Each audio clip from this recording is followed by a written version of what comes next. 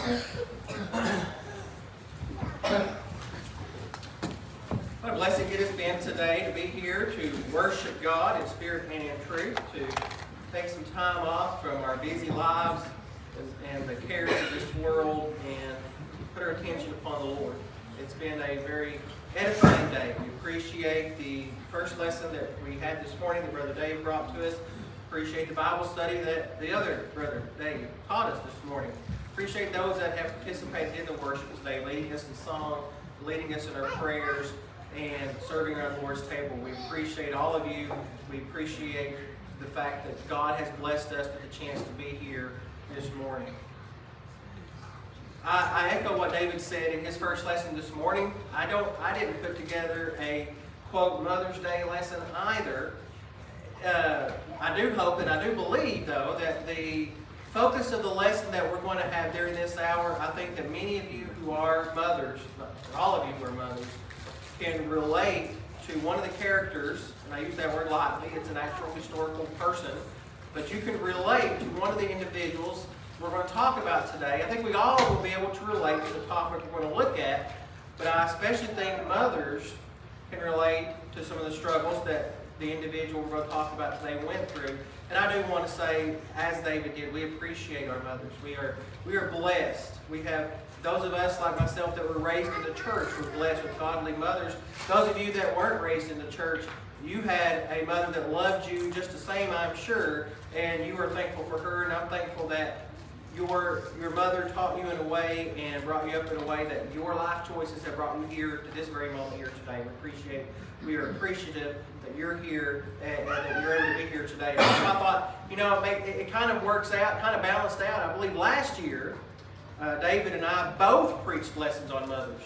And so I guess we're kind of evening things out this year. I went ahead and preached this year's sermon last year. We'll just say that. So maybe next year, Lord's willing, we'll be on track. But I think that this lesson kind of goes along with some of the things that David talked about this morning also, at least a little bit. And I want to go ahead and get into the lesson. I was hoping Angie would be up here. I didn't want her to miss the opening of the lesson, but maybe she'll have to catch it on Facebook. There was an article that was written, I don't know when it was written. It must have been written probably in the 50s or 60s. I'm not for sure, honestly, when it was written. But it was written by Paul Harvey. Now, those of you that are young folk out here, you may not know who Paul Harvey was. Let me just simply say, Paul Harvey was a very well-known and influential radio personality. He was known for saying, "And now, the rest of the story." And oftentimes you catch him around the noontime giving the news as well. And I always enjoyed hearing his news broadcast also. I don't know how religious he was. I don't know what his focus in life was as far as whether he was truly a Christian or not. But he did seem to, at the very least, exhibit some kind of wholesome moral values in his demeanor, the things that he said, and his focus. And he once wrote an article called Dirt Roads. I want to share this with you just for a moment here. And I say it's probably written in the 50s or 60s because that's probably when many of us, many of you older folks probably, older than me, probably grew up around dirt roads. I grew up around some. I grew up in Floyd County. You can go up to some strip mines and such. There's a lot of dirt roads up there. But I appreciate what Paul Harvey says here when he says, what's mainly wrong with society today is that too many dirt roads have been paved. There's not a problem in America today, crime, drugs, education, divorce, delinquency, that wouldn't be remedied if we just had more dirt roads, because dirt roads give character. People that live at the end of dirt roads learn early on that life is a bumpy ridge, that it can jar you right down to your teeth sometimes, but it's worth it. If at the end is home, a loving spouse, happy children, and a dog.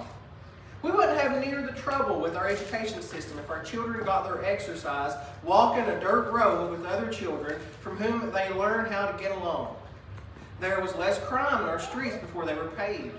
Criminals didn't walk 2 dusty miles to rob or rape if they knew they'd be welcomed by 5 barking dogs and a double-barrel shotgun. And there were no drive-by shootings. Our values were better when our roads were worse.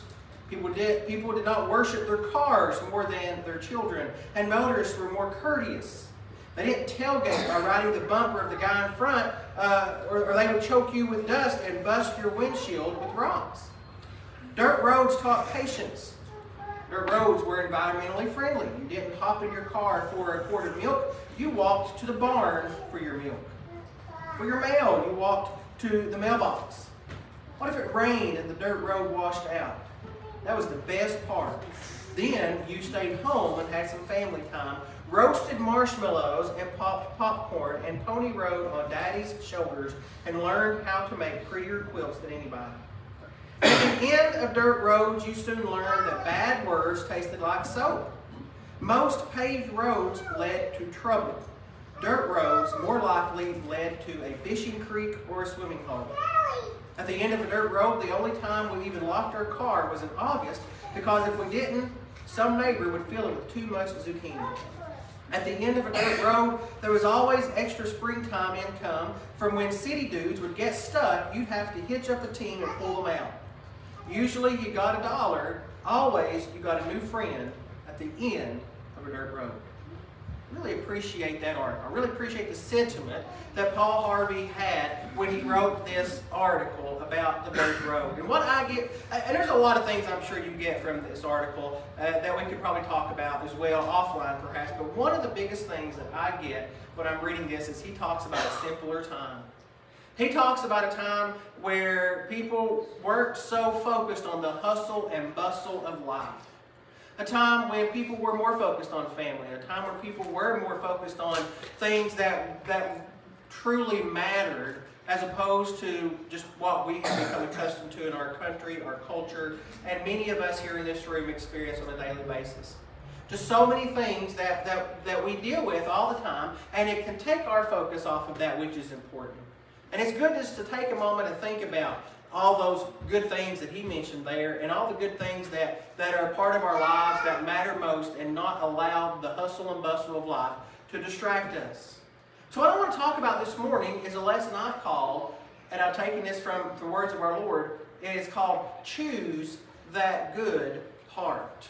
This comes from a statement that our Lord made when he talked to somebody who was dealing with stress and anxiety and hustle and bustle, and somebody that just allowed themselves to get caught up with so many things that they didn't take a minute to stop and really think about what was most important. And that's why I think maybe our mothers probably have dealt with a lot of this too. I know when I think about my own childhood, I can remember my mom constantly keeping our house clean, constantly cleaning, constantly doing laundry, and honestly, I didn't even know until I got married and got a good wife that I even knew how to do my own laundry, because my mom did it for me. Well, she taught me. My wife taught me good. Angie's trained me good, I often say.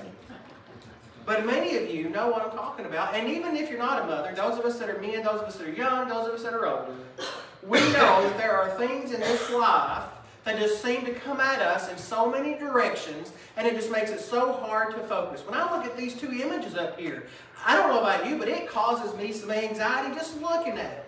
How many of us find ourselves, like the four-armed man up here in this picture, trying to deal with too many things at one time in our lives? And when you try to deal with too many things at once, it's hard to focus on anything at a time. And you can get stressed, and you can get anxiety, and you can just find yourself stressed out and blowing up like Mary, or rather like Martha did, when Martha invited Jesus into her home, and she saw that Mary wasn't helping with all the distractions that Martha was helping with. And Martha learned a good lesson that day that I think that we can all learn, and that is we need to sometimes just separate ourselves from all the hustle and bustle and focus on the most important thing. So that's what I want to talk about this morning. I want to talk to you about choosing that good part. I won't read all this. I was going to, but I want to try to get finished on time today. We'll see if that happens. That could be my Mother's Day gift to you if we finish on time.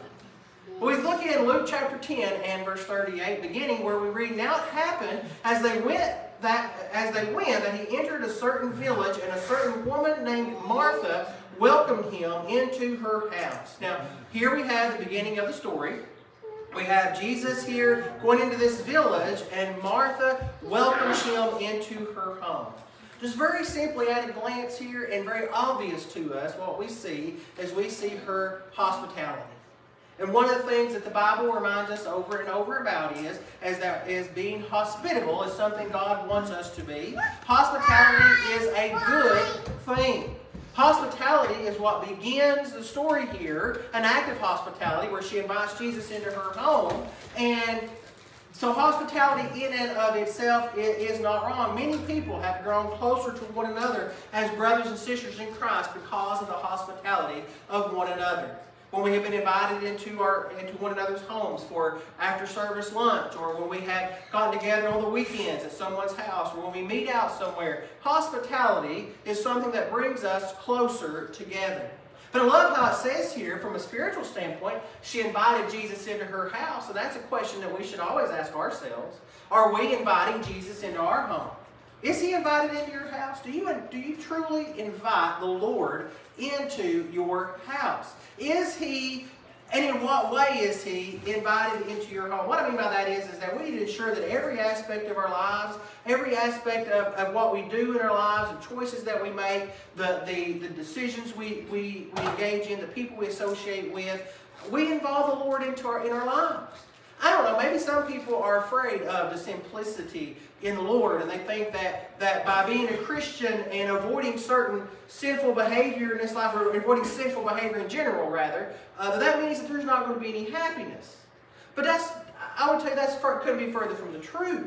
You can have a fun, happy life, doing things that you enjoy, going places that you like to visit, having hobbies, going up and down the dirt road or the paved road even, and you can still avoid sin in the process. Being a Christian is not a dull life at all. Matter of fact, when you think about the lesson that David brought this morning, and you think about those things that we need and the emphasis upon our faith growing and us working for the Lord and us striving to live a righteous life, that requires action. That's going to mean you're going to be busy. It's not a dull life at all. And so we just need to ask ourselves, is the Lord invited into our home? Well, then we find in verse 39 it says here, and she had a sister called Mary, who also sat at Jesus' feet and heard His word. I love this picture here. I picture in my mind the Lord's teaching, and here we find I don't know how many people was there, enough people that Martha was distracted with much serving, as we'll read here in a moment. But here we have Jesus, the teacher, and you have, perhaps Jesus was over here, or maybe Jesus was standing, like maybe I'm standing here, and here's Mary down here on the floor, her legs crossed or whatever, sitting there listening at the feet of Jesus. It's a way of saying that she was paying very close attention to Him, that she was intently paying attention to Him. She wanted to make sure that she was near Him. She was kind of like that kid that you see in school, young people, that wants to sit in the front row so they can make sure they hear the teacher. Maybe they do it also because they want to, what is that word, brown nose with their teacher. Don't get started on me being that person, please. But you might be she's that kid. She's that kid that wanted to be up front. She's that person that wanted to make sure that there was nobody in front of them was going to block her view. She didn't want to have anybody trying to have a conversation with her while he was talking. She was somebody that was intent on listening to the Lord. And so it says that she sat at His feet. In fact, I don't have the scripture reference up here, but if you read about Paul, one of the things it says about Paul's upbringing and his educational background in the Jewish religion was that he was brought up at the feet of Gamaliel. Now that's just a metaphoric way of saying that he was under his tutelage, and that Paul was someone that followed him well. I think here it's more than just a metaphor. I think she truly was probably right there at his feet. Or at least close enough that she was focusing on him and nothing else was going to distract her. The question again we should ask ourselves is, are we doing that? Are you sitting at the feet of Jesus? If you're inviting Him into your home and into your life, then I hope that you are sitting next to the Lord. I hope that your life is planted next to the Lord. I hope that everything about your life, everything that you do and say and think and behave is all based upon the Lord. Let me put it to you this way. What we need to do is draw near to God. James says in James chapter 4, verse 7 and 8, therefore submit to God, resist the devil, and he will flee from you. Draw near to God, and He will draw near to you. Cleanse your hands, you sinners, and purify your hearts, you double-minded. The idea of submitting to God is a decision that you make. And it's a decision that you decide, I am going to sit at the feet of the Lord. that I'm going to plant myself as close to God as possible. And you notice the result of that is that you will resist the devil. The devil doesn't want to be around the Lord. The devil doesn't want to be around righteousness. The devil wants to get you away from that. So the closer you are to God, the harder it's going to be for the devil to get a hold of you. So you sit at the feet of Jesus. You plant your life next to the Lord and beside the Lord, and your life is going to change in a way that you couldn't have dreamt of if you tried to live your life without the Lord. Well, we get to the meat of the lesson then, and that is in verse 40. But Martha was distracted with much serving. And she approached him and said, Lord, do you not care that my sister has left me to serve alone? Therefore, tell her to help me. And I've often been taken aback by what Martha does right here. The very Son of God. He's teaching. I don't know if she interrupted what he was saying. It doesn't say. But we know that he was there and that Mary was sitting at the feet of Jesus. So he evidently was teaching at some point. And here we find Martha. Martha gets to the point where she is, as it says here, distracted with much serving. Up to the point that she just blows up at the Lord. Lord, don't you care? Lord, tell her. Lord, I'm going to tell the Son of God what to do. That's what she did. Lord, I'm so frustrated. Lord, I'm just brave enough to tell you, Lord, tell her to help. Tell her to help. That goes to show you what stress and anxiety can do to a person untethered if we don't try to learn some self-control. And I hope we can see that as we go through. But here's the thing. Being distracted by serving wasn't necessarily in and of itself what was wrong. Notice the text says Martha was distracted with much serving. It's that she took a little bit more on her plate, maybe a lot more on her plate than she could handle. And that's when it became a problem. She invited the Lord into her house. Many of you have invited people into your home. I was listening to a lesson by Brother Jeff May one day here not long ago, and he was talking about how that some of the best times that he has had and closest moments with brethren is when he was invited into somebody's home unplanned, an impromptu situation. He told the story of a time he went to a person's home and they wanted him to come in and eat, and they didn't know if they had any food or not, and they went in the pantry, they found some spaghetti noodles, they found some spaghetti sauce, they didn't have any meat. But they went ahead and cooked what they had, and it was one of the best meals he had because he was able to spend some time with his fellow Christian. And that's the kind of thing that is a good distraction. That's the kind of serving that's good when we're able to focus on things that will help to build us up spiritually. But Martha became distracted with much serving. It reminds me of how that can happen to just any one of us. Nothing wrong with serving. But what happens is when we allow too many things in this life to distract us from the Lord, that's when it becomes a problem. Let me ask you, have you ever wondered, have you ever had just so much going on in your life that you just wonder, does anybody really know what's going on with me? Does anybody really know that I have so much on my plate? Have you ever wondered, I'm going through so much, does anybody really care? Does Jesus care? Does the Lord really know what I'm going through? You might have started off doing something that had good intentions. And then from there it got bigger and bigger. I mentioned hospitality. Maybe you decided that you wanted to be a more hospitable person. But you might have bit off more than you can chew. Maybe you decided to have people over your house maybe too frequently. You weren't able to keep up with the influx of people. I don't know. But we can do a lot of things. I think about my own self. Let me just give you an example of myself. It didn't bring me to the point that I wondered if the Lord cares, but it did cause me a lot of stress and anxiety, and stress and anxiety is a distraction to spiritual growth. Back in 2016, in July of 2016, I decided to go back to college. And I looked back upon my early years in college, my early 20s when I was in college, late teens, early 20s, and I looked back upon that and I remembered that was easy for me. It wasn't a big deal at all, so I could do this. I already had a full-time job in 2016. I was working for the state. I was already preaching on a regular basis at Stone Coe, and a year later we'd be coming here. I was already preaching. And so I kind of already had that going, and I thought, okay, I've got this handled. I'm just going to go ahead and add something else. And so I decided to go back to college. Then I decided, okay, I'm going to go back to college, but I don't have the time to go to class in person, so I'm going to take all my classes online. So I took 4 classes online. Later that fall, our kids started marching band back up. And so for about 3 or 4 months, we were going to marching band stuff. We were going, traveling places and going everywhere. So now I've gone from having a job and from preaching virtually full-time and going to college. Now I got marching band going on. You think that caused me some stress and anxiety? You better believe it. I was exhausted and I was wore out. And I suspect it probably showed in areas of my life. Maybe it even showed in my preaching. Well, after a couple of semesters of that, I had to drop a couple of classes and go down to 2 classes a semester. And that was still a struggle. But my point is sometimes we might think that we can take on more, and then when we do, we're like that frog analogy when the frog is boiling in the water and the water gets turned up slowly. The frog doesn't realize it's boiling until it's too late. Martha allowed that to happen to her.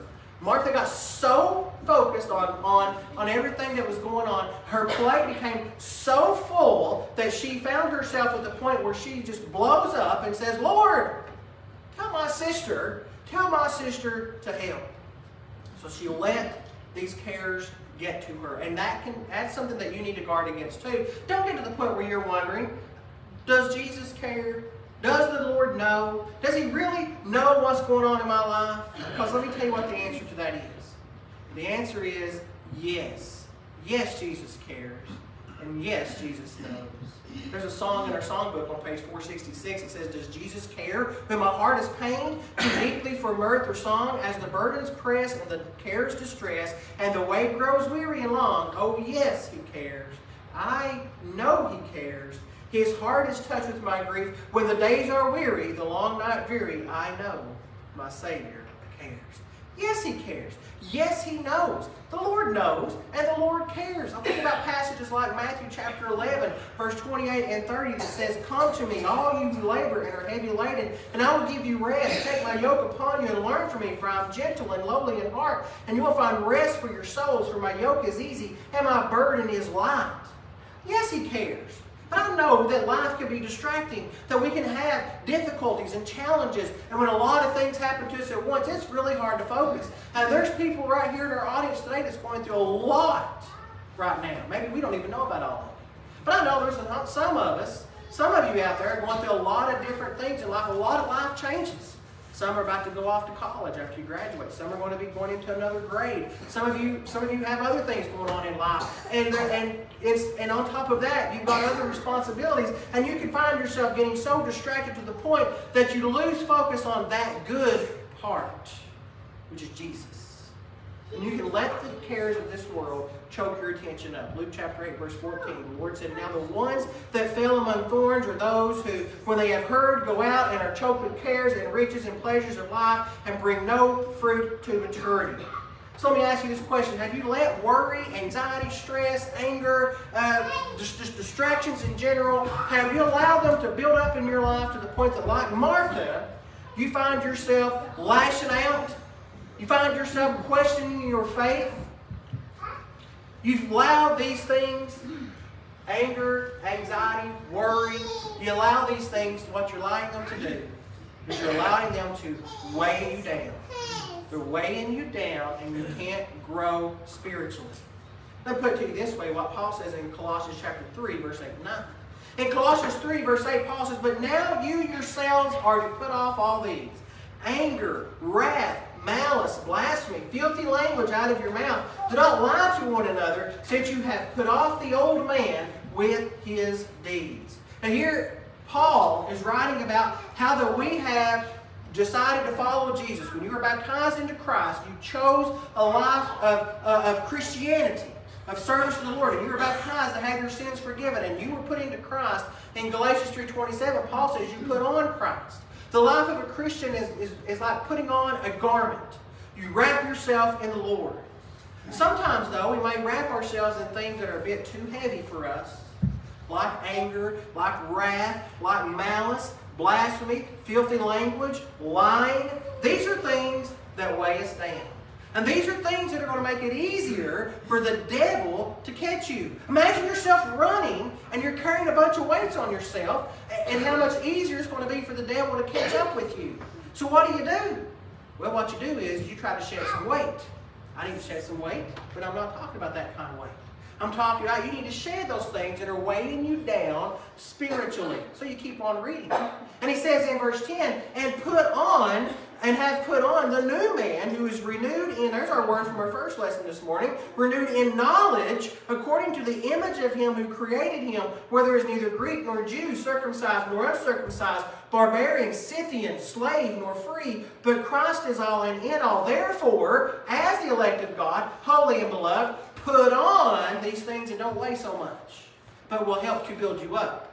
Put on tender mercies, kindness, humility, meekness, long-suffering, bearing with one another, forgiving one another. If anyone has a complaint against another, even as Christ forgave you, so you also must do. But above all these things, put on love, which is the bond of perfection. You know what he's saying? These things won't weigh you down. These things will help you to grow. These things will help you to deal with the anxiety and the worry and the stress of this life. You see, worry and anxiety in and of themselves aren't wrong. God made us with emotions. God made us to be creatures that are aware of things that need to be taken care of. Mothers, if you didn't worry about your baby, you wouldn't make sure the diapers are changed and the baby is fed, the baby is bathed and clothed. You have some worry there. We get that. Fathers, if we didn't have anxiety about making sure our homes were taken care of and our families were protected, we wouldn't do the things that we do. That's not the issue. The issue is when we allow the things of this world to weigh us down, as opposed to having some godly distractions, you might say, in your life. These things will help you to run faster than the devil. These things will help you to deal with the stresses of life better. You know why? Because you're focused on that good part. You're focused on the one thing that the Lord told Martha she needed to focus on. You see, when you have so many things hitting you at once in life, the best thing you can do is to get away from all the clutter and just focus on one thing. Take a step back. Focus on what's most important, and you'll be able to deal with everything else. And so in verse 41 and 42, Jesus answered and said to her, Martha, Martha, you are worried and troubled about many things, but one thing is needed, and Mary has chosen that good part, which will not be taken from her. And so the Lord points out here to Martha, yeah, you're troubled over a lot of things. And like I just said, it's okay to be worried. It's okay to focus on things. You wouldn't make plans for things that will be beneficial down the road. I'm sure the elders are worried and have some anxiety over the project down the road. Barry being the one that's trying to manage the whole thing, I'm sure there's some anxiety and worry about that. But you know what I'm sure they're not letting it interfere with their focus on the Lord. Matter of fact, they know that what they're doing is something that is going to glorify the Lord. And that's the difference. One thing is important that you need to focus on. And when you focus on the Lord, you know what's going to happen? You're going to have peace, you're going to have understanding, you're going to grow, and nobody can take that away. Nobody can take away what you learn from Jesus. Nobody can take away the peace you have in Jesus. Nobody can take away the rest that you have in Jesus. And I would like to say, this point here is what really brought me to think about preaching this lesson.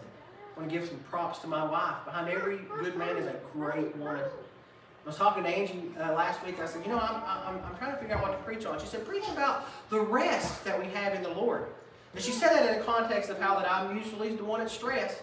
Yes, I am a hypocrite up here preaching to you this lesson this morning, because I know that I stress and have anxiety. My employees see it. They have fun with me now because they know that.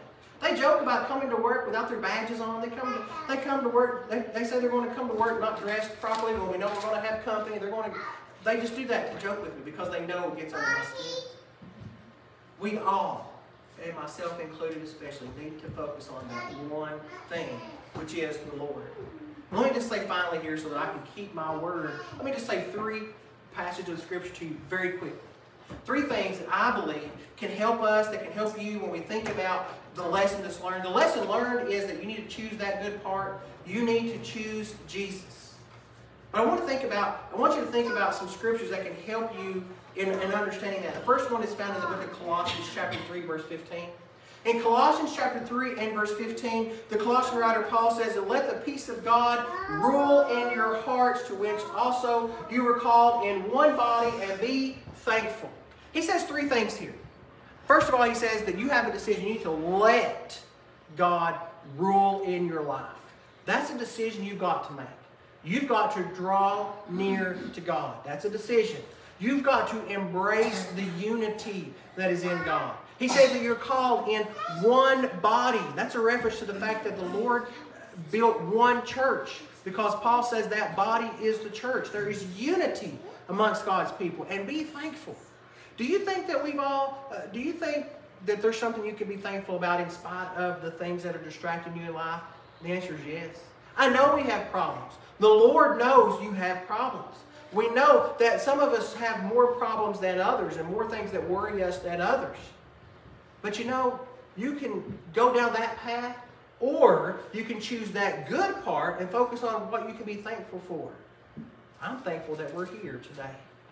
I am thankful that in spite of the problems that we have, and that we're going to have to go back home and deal with later on, that at least for right now, for these few hours today, we can come here and worship God together. That's something to be thankful about. Amen. Be thankful about our Lord. Secondly, notice verse 16. In verse 16, he says to let, again, here's that idea of letting. Let the word of Christ dwell in you richly. Here's how you're going to let the peace of God rule in your heart. Let the word of Christ dwell in you richly in all wisdom, teaching and admonishing one another in psalms and hymns and spiritual songs, singing with grace in your hearts to the Lord. I know we often look at this passage about singing, and rightfully so, but I want you to notice too that the result of this, when we focus on the word of God dwelling in our hearts, your heart is being transformed by the Lord. Let that be your focus. Focus on the transforming power of Jesus. Let His Word dwell in your heart. Through study, through prayer, through engaging in discussions with others, and it will bring peace to your life. And finally, Philippians 3:13-14, Paul says that he's not going to let the things of the past or the present weigh him down, and let him press forward instead toward heaven. He says, "Brethren, I do not count myself to have apprehended, but one thing I do, forgetting those things which are behind, and reaching forward to those things which are ahead, I press toward the goal for the prize of the upward call of God in Christ Jesus." You know what he's saying? He's saying he has the right perspective, and he has the right focus. And that focus is on Jesus. And that focus is like our drawing up here on the board. It's getting from this point in life to heaven, to eternity. He's going to keep his focus on that good thing, and not let the things of this life weigh him down. You know what he says? Every one of us needs to have that mind. Let us all have that mind. Let us all be unified and be in that same mentality, and so that we can be unified together and help one another get there as we work, as we serve, as we pray. One of the best ways that you're going to be able to deal with stress and anxiety in this life is prayer. If you've ever had a time in your life when you had a strong prayer life, and you've had a point in your life when your prayer life needed some work, think about it for a minute. How well you were able to deal with the stress when you had a strong prayer life versus when you didn't. There's power in God's Word. There's power in doing His will. There's power in prayer and studying His Word. So choose that good part. If you're here this morning and you're not a Christian, I know that there are things in this life that are weighing you down. But the Lord can help you by turning to Him and putting off those things and put on the new man. Put on the Lord Jesus Christ in baptism, raised to walk in newness of life. Have you done that? And you've strayed away and you've let the cares of this life lead you astray? You can put those things back off too by turning to the Lord and letting the peace of God rule in your heart. Repent of your sins, seek His forgiveness. We'll pray with Him for you if need be. If you're here this morning and we can help you in any way, let it be known as we stand and as we sing the invitation song.